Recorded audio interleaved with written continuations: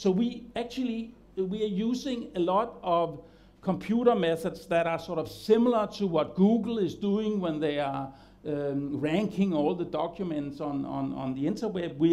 On the internet, for example, a disease description from a database like this, breast cancer here. I mean, how similar is it to other diseases? I mean, how similar is breast cancer to schizophrenia, for example? What is the likelihood that two diseases actually share a gene? One of the discoveries from the Human Genome Project was that our organism is extremely gene poor. I mean, we have around 25,000 genes in our genome, protein coding genes. And this was a big disappointment for mankind, I would say, because before the human genome, there was a couple of other organisms that had been sequenced. For example, a small worm called C. elegans is sort of 1 millimeter long and likes to live in the soil and eat potatoes and irritate the farmers and so on. It has around 1,000 cells, this worm. And when the genome of that worm was sequenced, 19,000 genes were found. It actually has 300 nerve cells, so it needs to drive that simple sort of brain-like system it has and so on. And for that you need a lot of genes to drive the biochemistry behind sort of running nerve cells and brain-like functionality. So we only have a few thousand more genes than a ridiculous worm of 1 millimeter in length. I mean, it's a big disappointment, and I mean, many of these genome researchers are almost crying that how could the human genome be so gene poor, and we still don't know the full answer to that.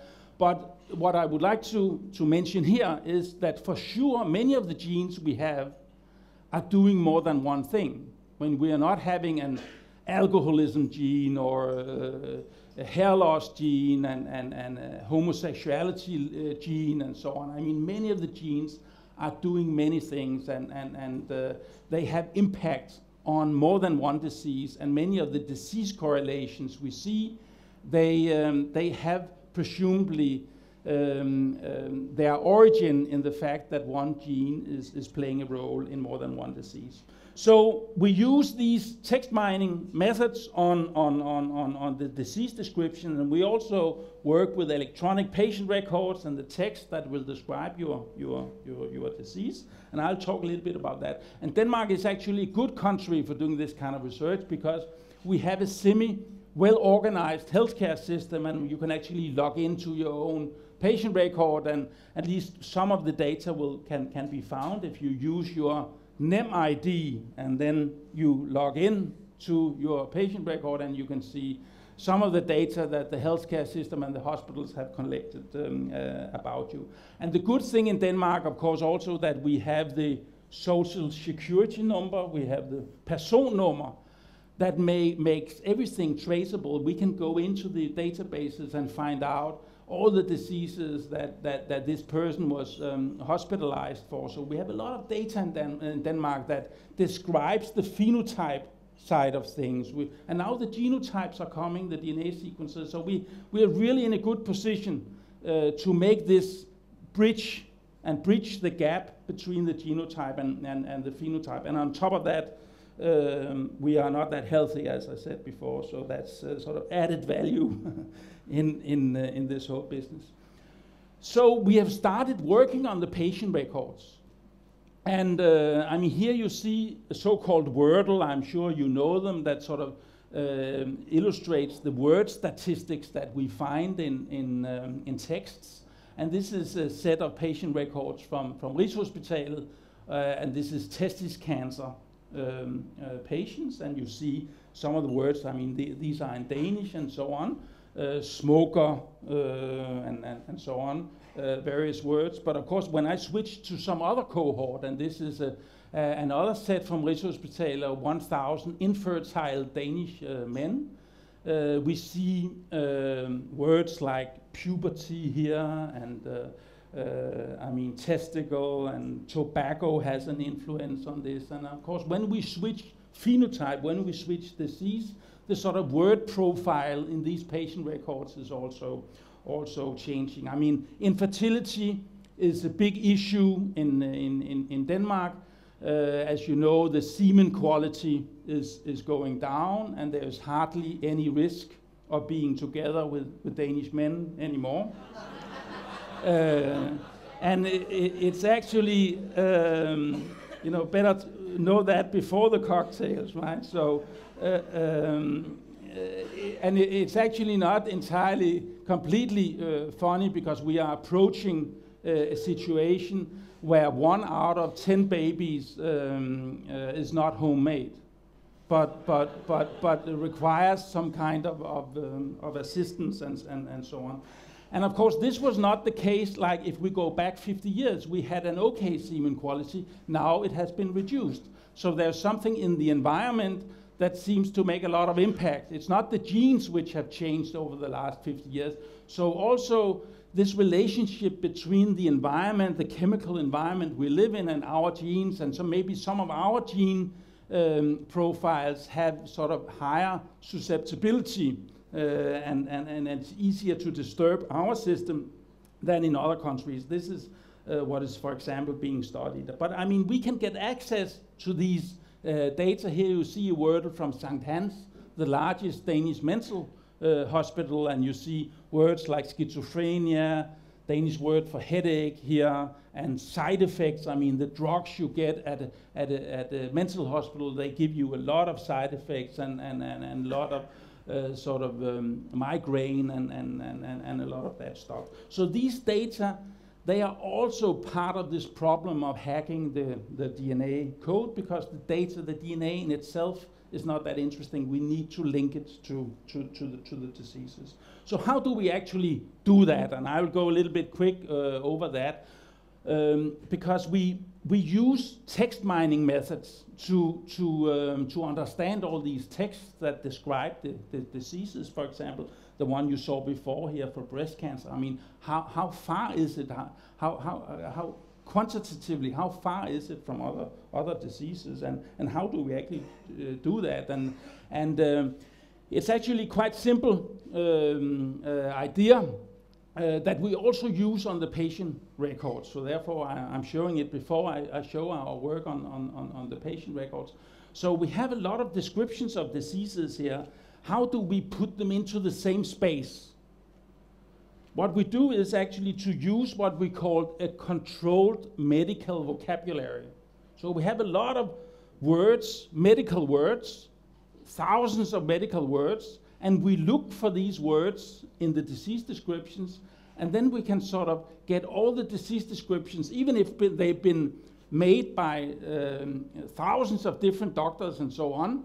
Maybe one disease description had been made by 10 different doctors, clinicians adding to it and so on. We can sort of take these very different texts and move them into the same space. This is what we use these controlled vocabularies for. We take a disease and then we take out words from the controlled vocabulary. Here you see the words coming out for breast cancer, and there's another disease here with other words. And I have a third one here, that's schizophrenia, and there's some other words that come out here. And then we can actually take the words and we can put them in this, what we call a medical term space. And then we can have one vector that describes the words for each disease, and then we can just measure the angle between the diseases. And then suddenly we have a system that will quantify the overlap between two diseases. And we can use that to search for genes which are related to a specific disease and so on. But it looks very complicated here, but we start with some texts, we use some Google-like methods on the text, and then suddenly we have all these different diseases put into one space where we can say, okay, the overlap between these two diseases on a scale from 0 to 1 is maybe 0.3 or something like that. And we can use that to assess how likely it is that a gene is involved in more than one disease, for example. So we can sort of make a matrix that computes the distances over all the diseases and so on. A lot of technicalities that can be used to quantify this phenotypic overlap between diseases. So it's not all diseases which are devastating, like breast cancer and schizophrenia and so on. Here's a more funny disease from the database. I'm not sure that you have all heard about it, but it's quite common. So presumably in here there are some people who suffers from this disease. It's called the Chattopadhyay syndrome. Okay, the Chattopadhyay syndrome. So this is a disease where you sneeze when you are exposed to light.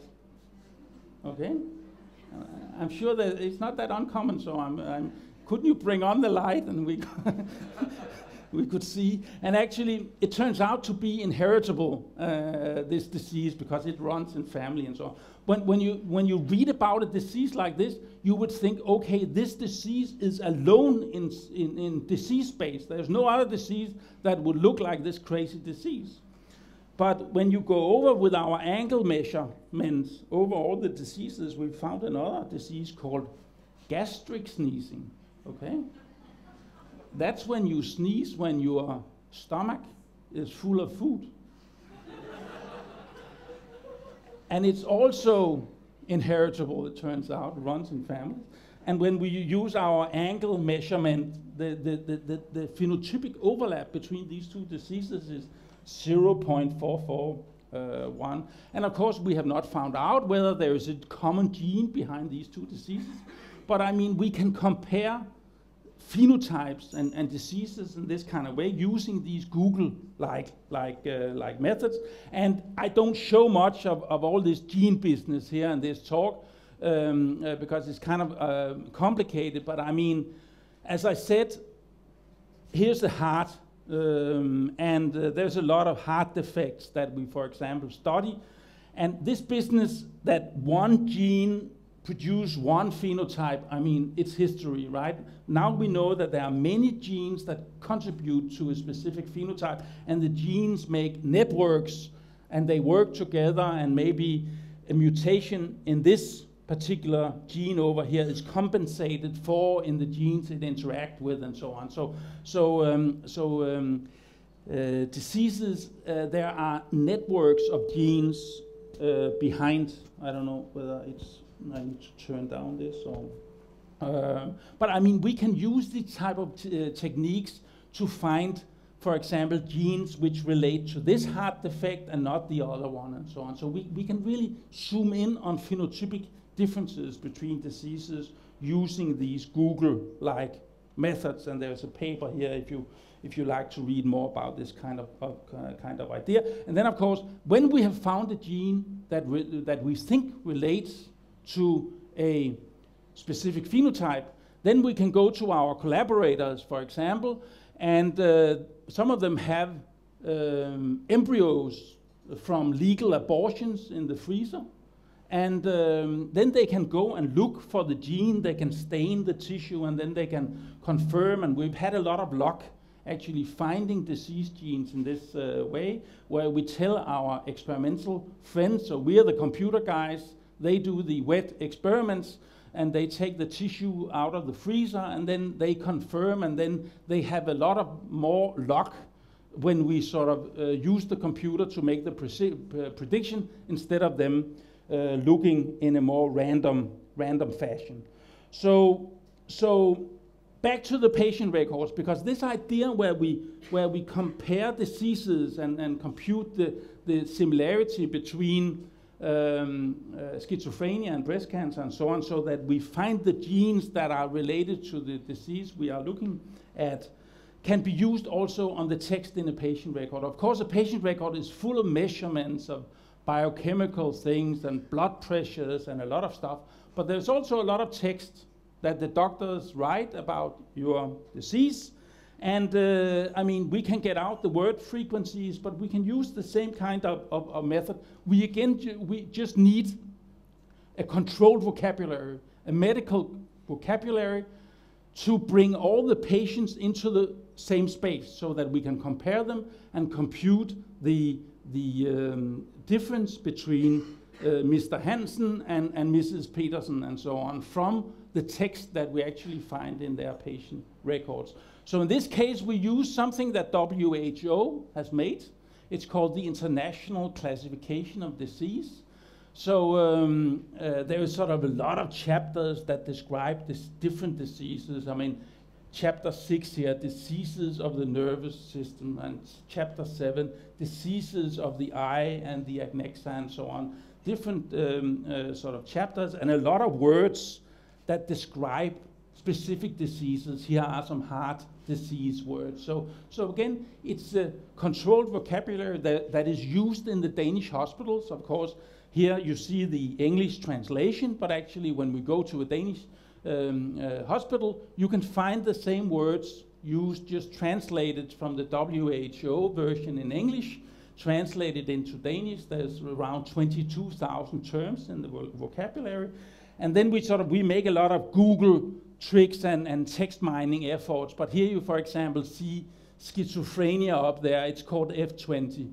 And then there's a subtype of schizophrenia called paranoid schizophrenia, F200. So there's a hierarchy in this kind of controlled vocabulary that we use to make sense of all these patient records. And the good thing about there's a lot of tricks, and I mean sometimes they use different ending and so on, and we take care of that when we do our text mining. But the good thing is that the same system is used in many countries worldwide, right? The same WHO system. And of course, often when we study diseases, we combine a group of sick people with a disease from one country with another cohort from another country. And when the countries are using the same systems, we can combine them, even if we find it hard to combine, say, Danish text with Japanese. We can use the controlled vocabulary to actually make the same kind of profiling. Here you see F20, you see clearly this is schizophrenia, and here paranoid schizophrenia. You get the idea that there's some infrastructure here in the healthcare system that we can use. So when we analyze the patient records, it's very simple actually. I mean, we're just looking for the words. So this is a part of a patient record from St. Hans in Danish. I apologize for that, but you see schizophrenia here, paranoid schizophrenia here. And we are making a little bit of screening. I mean, we handle sentences with negations in a special way. Also, when family is mentioned, we take those sentences out and so on. But it's the same idea. We take a text that is written by many different doctors. We look for these words so that we bring the patient record into the same patient space. And we can do the same trick as you saw before. We can simply have each patient sort of being represented by a vector with all these words, and we get a long list of patients, and then we have all these words, and we can say, okay, we have a 1 here if that word and that disease term is present for that patient and absent for another, and so on. So we get these long vectors, and suddenly we can compute the distance between Mr. Hansen and Mrs. Peterson and so on, and we can group the patients and say, okay, you have a lot of diseases in common. You are not just having schizophrenia, you have also type 2 diabetes, and you've also had another problem early in your life and so on. So we can make a much more fine-grained sort of grouping of the patients, and maybe we can hope to match those fine-grained phenotypes with the fine-grained molecular level data that I talked about before. One problem at the hospitals with patient records is that many of these disease codes that could have been put in for a patient, they are not being put in for billing reasons and a lot of reasons that I will not go into. But in this example here, you can see that when we use our Google methods, our text mining methods, we are roughly finding 10 times as many words, disease terms, as the doctors put in by hand. It's of course not because they didn't put in the disease terms, they just did put it in the free text, and then we can use the Google methods to actually pick up those terms that they wrote in the free text instead of sort of clicking them into the sort of structured fields in the patient record. So we can make a much more sort of complete description of each patient in this way by using the text mining. And we can also go back and see at the different chapters of diseases. I mean, the colors here are hard to see, but I mean, we pick up a lot of new words. These are the data from St. Hans, where we analyzed around 8,000 patient records from St. Hans. So I think I skip this one. When we are making all these computer methods, we really try to also measure their precision. We try to benchmark. I mean, how often do we find a word in the patient record that actually is correct? And I mean, it's hard to see here, but I mean, we can have some doctors actually reading the patient records, and then we can measure how well we are doing. And our first attempt, we were close to 90%, and then we fixed some of the problems with the negations, and we are close to 95% now in what we are doing. But we are really picking up a lot of disease terms from the vocabularies, using these controlled vocabularies. I mean, there are other types of errors like, I mean, a patient, this is St. Hans, so a patient might think that he or she has contracted AIDS.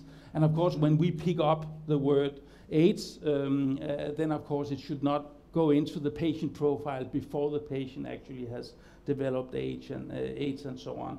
But it's surprisingly efficient in actually producing a much more detailed phenotypic profile.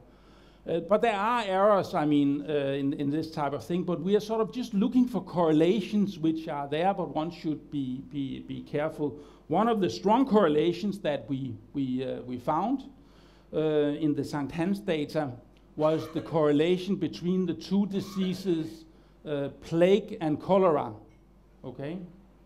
And plague is, of course, not that common in Denmark anymore. It's a couple of 100 years since, and it turns out that, as you know, in Danish we say when we have to choose between two equally awful alternatives, that we have to choose between pest and cholera, between plague and cholera. And these words, I mean, plague, pest, and cholera, they are, of course, ICD-10 terms, so they will be picked up by the system. But we found 22 patients that whenever they had plague, they would also have cholera. And that was a really strong correlation because, of course, as plague is so rare, this was really unexpected, and we would like to pick up the unexpected. But of course, we have to go through it with the doctors and say, okay, this cannot be true, and so on. So text mining, as you know, also from Google, it's very efficient, but it's also making errors. But we are sort of looking at the correlations that we find. So what we get out of this is this long list of 8,000 patients and then 22,000 words out here. We get these vectors, and one thing we can use it for is to look for what is called comorbidities. I mean, when you have one disease, how often do you also have another disease? There's a little bit of math here, but I mean, you can, for example, use these expression, and then you can see you would like to look at disease pairs, disease A and disease B, and you will only look at those that occur 2 times as much together as one would expect, okay? And I mean, the colors are really hard to see here, I'm sorry, but I mean, here you see a lot of diseases, or you should have seen a lot of diseases, and you have the same diseases down here, and you can cluster it. I mean, red means that they co-occur a lot, and you see, for example, how drug abuse, liver disease, and HIV go together as a cluster, and there's not much surprise in that. But we use this type of system to spot diseases which co-occur much more often than they should. And I just show you a few examples here. We have 2 diseases. One is glaucoma. It's sort of optic nerve damage. And the other one is kyphosis. It is hunchback, I mean, not that common either. But we found that these two diseases co-occurred much more than you would expect.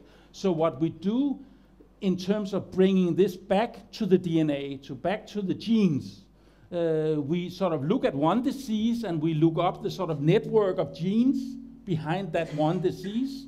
And then we look at the network of the other disease, and then we see whether they actually share genes.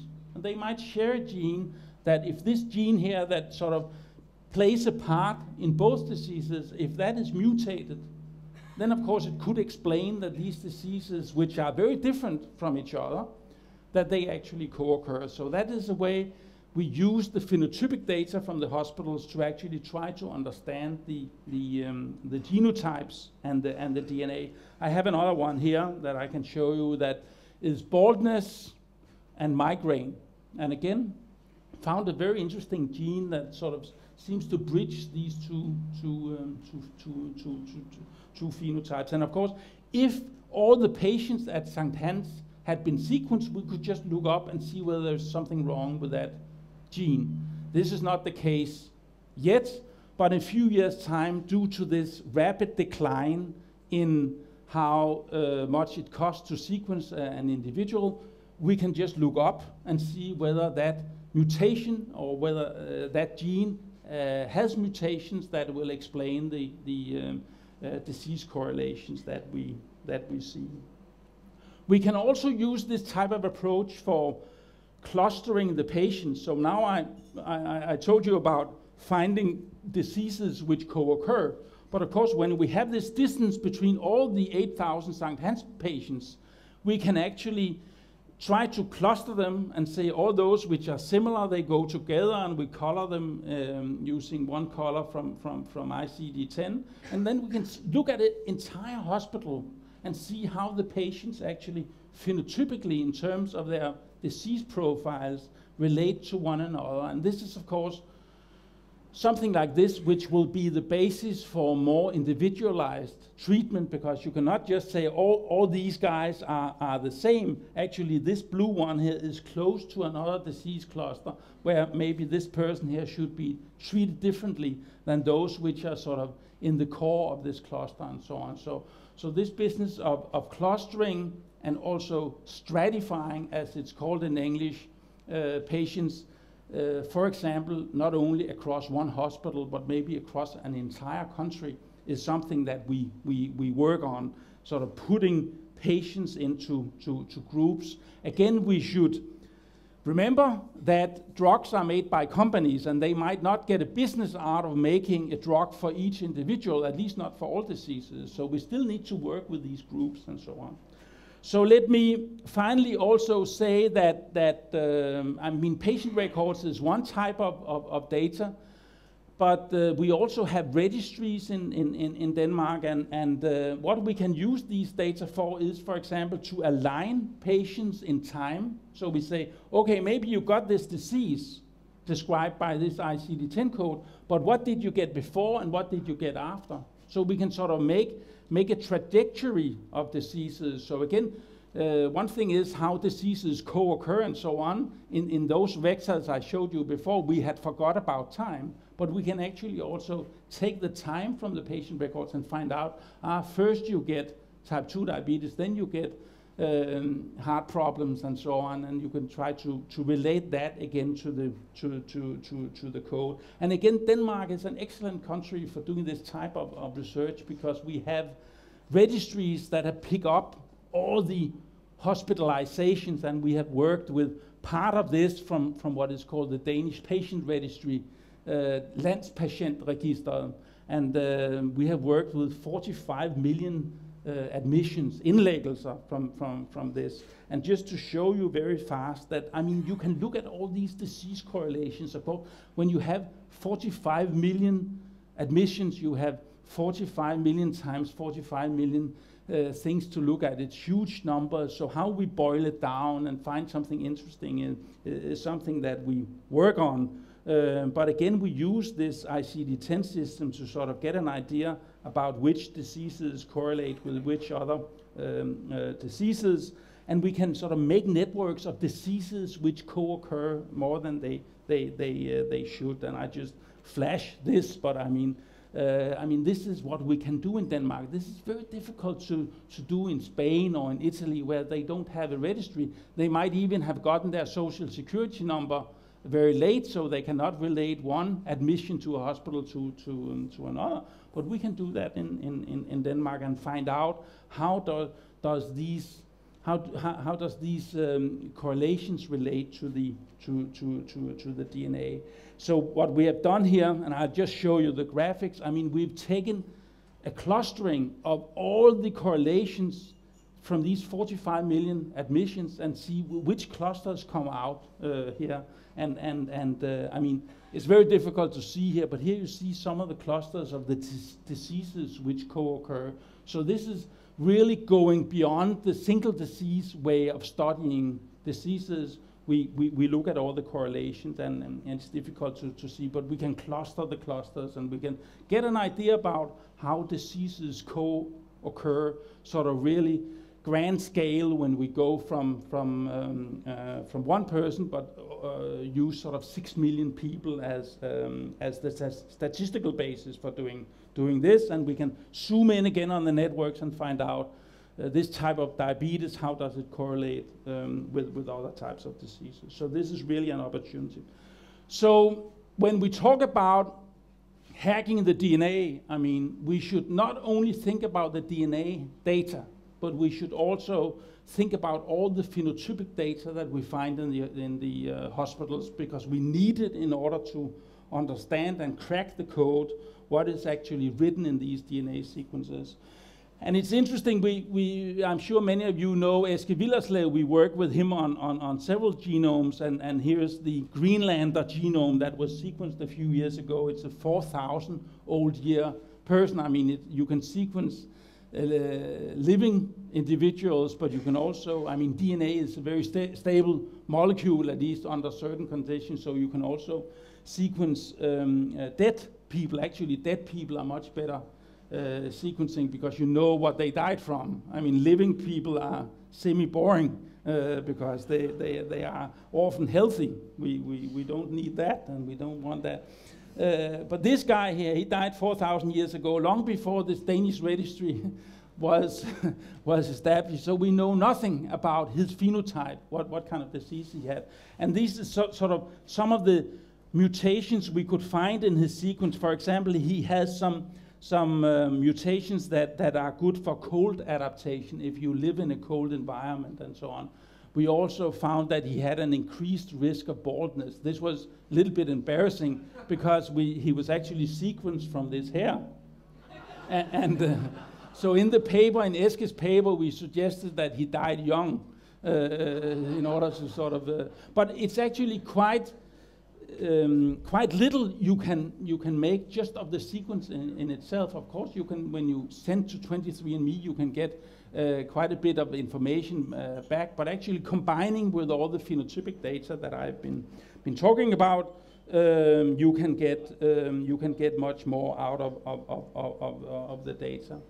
So finally, I mean, DNA sequencing is now very cheap. I mean, we talk about the $1,000 genome and so on, and as I said before, the cost will essentially go away, because now new sequencing techniques where you take the DNA and put it through nanopores, and I mean, so that you can sort of read the sequence very fast and so on, they are appearing on the market. So I mean, it will become much cheaper than $1,000 to sequence a human genome very well, just in a few years' time.